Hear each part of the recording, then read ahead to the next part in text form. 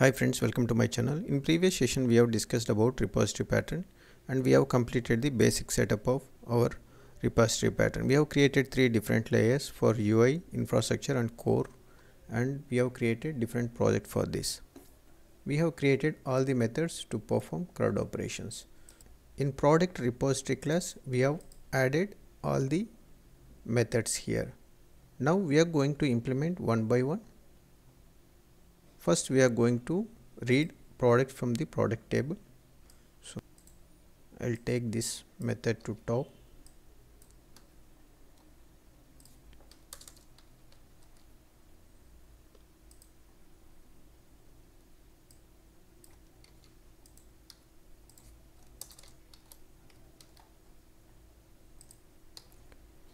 To read the products we have to initialize our appdb context inside the product repository class. For that I'm going to create one private variable here.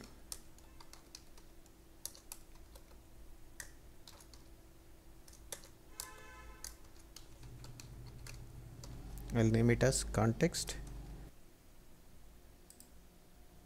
I'll create a constructor here and I will inject this appdb context inside the constructor. Now we can communicate with database by using appdb context. Here first I'm going to read all the products from the product table. So this is our product table which is available inside this database. Currently we don't have any products inside this table. We will try to read the products from the products table.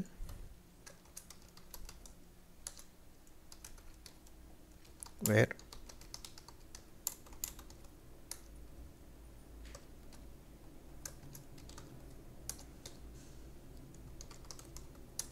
it will return the list of products. I am making as async. Here I have to add async and it will be await. Finally I am going to return products.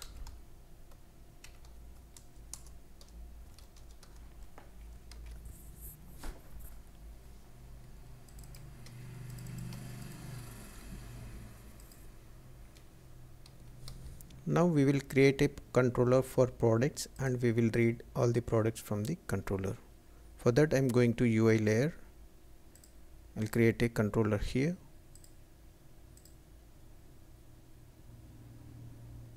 I'm going to create empty controller.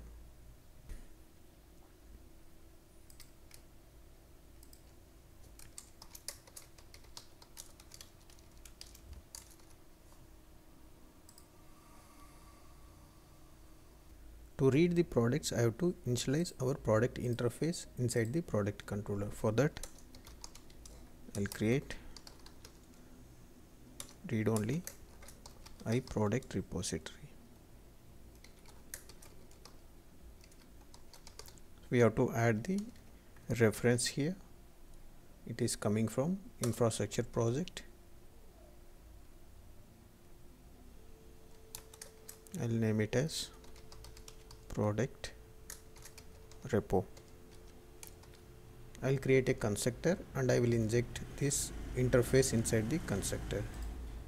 I'll generate the constructor. So now I can communicate with our interface to read all the products from the product table. Here I am going to read products.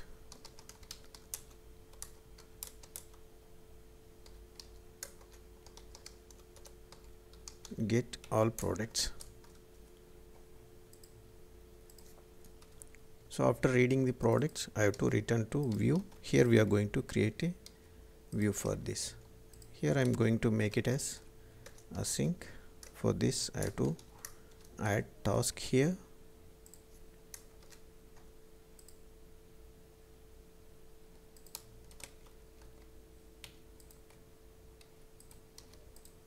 Right click on the action method of index and create a view here. I'm going to create empty view. It will be index.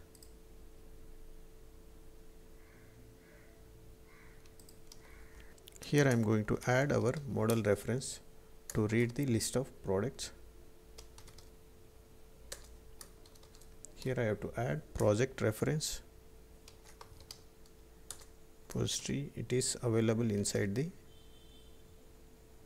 core project. It is product. If you want, you can create a separate view like product view model, and you can access inside the index view. Here I am going to create title for our page.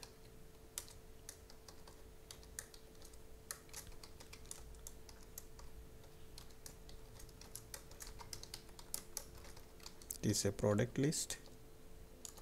Here I am going to declare one h3 tag to display our title inside the index view.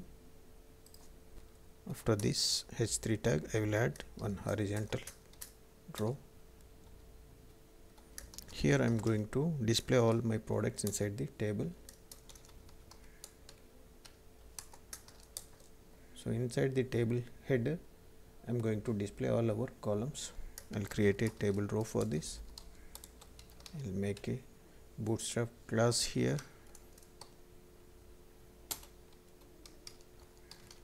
Here we have to add bootstrap reference for this project. Right click on the project, go to the manage NuGet packages.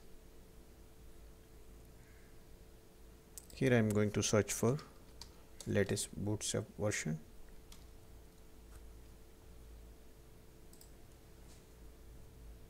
Select the bootstrap and install it. I'm going to install latest stable version. It's installed now. So inside this, I'm going to add table headers. Here I'm going to use HTML helper, and I will use display name for, I'll read from model.id. I'll duplicate this. I required product name here, then price, quantity.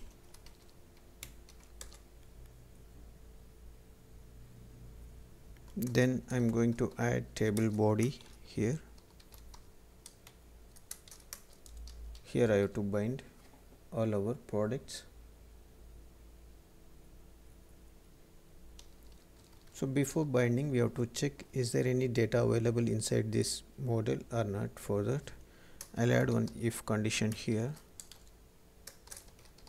Model should be not equal to null, and model should have any data.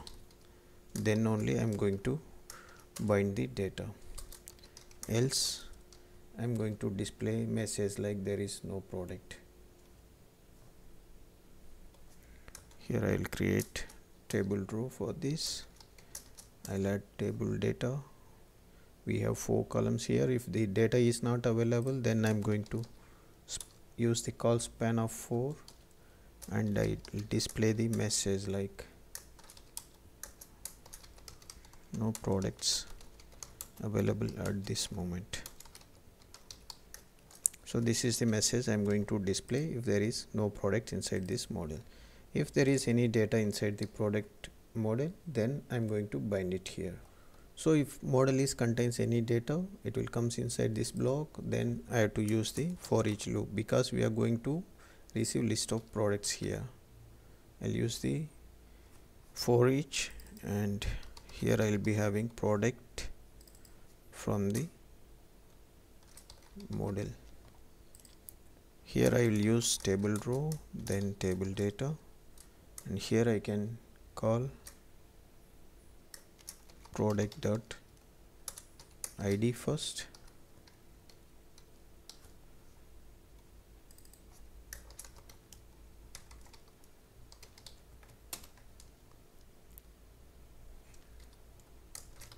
Product name, price, then quantity. Build the application once. So build succeeded, there is no error. Run the application.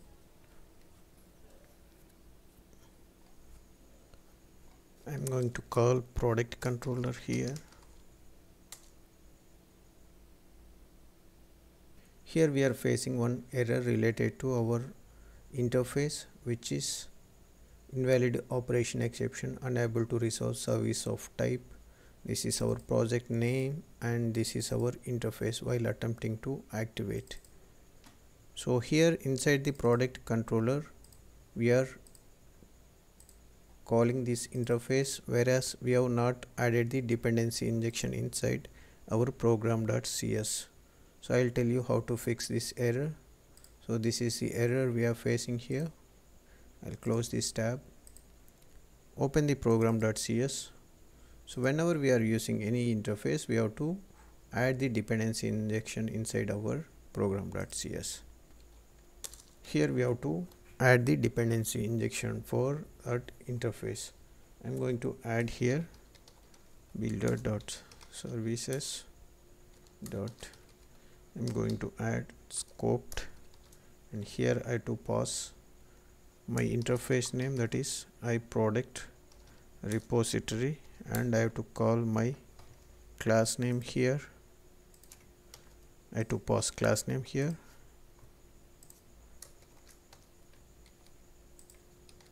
Now build the application once again. I'm rebuilding.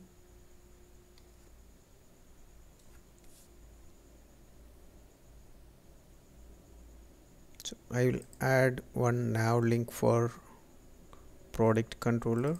I'll go to the layout.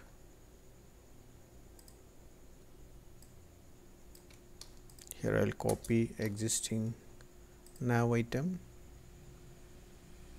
I'll give my controller name here. It's a product controller and action will be index products. Run the application now. Here our nav item is available for our product controller. Click on this products. Since we don't have any products inside our product table, that's why we are getting this message as no products available at this moment. So we have validated here inside our index view.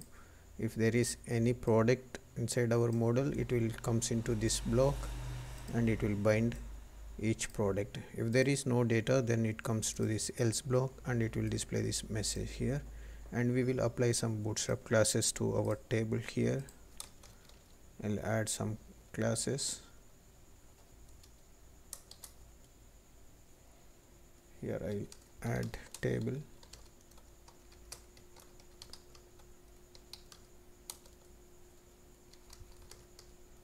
I'll add border also.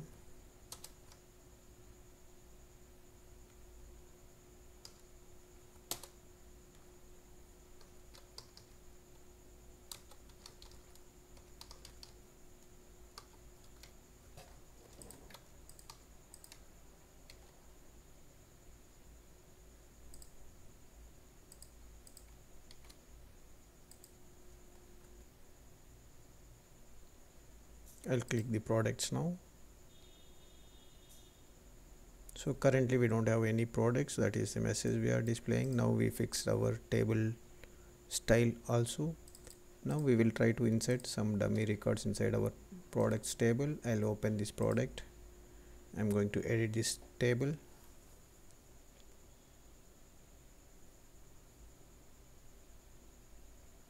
I'll add here some products. ID is a primary key and it's an identity field, so we no need to pass any value inside that ID. Here I'm passing product name, then I'll pass the price here. I'll pass quantity.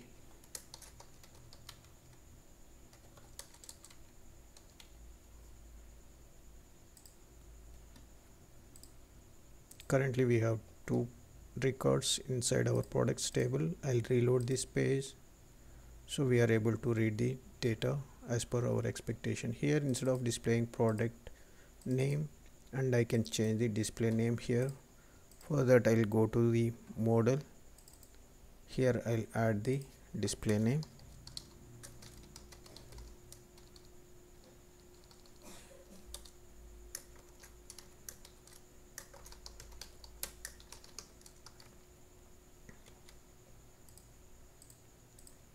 I'll run it again.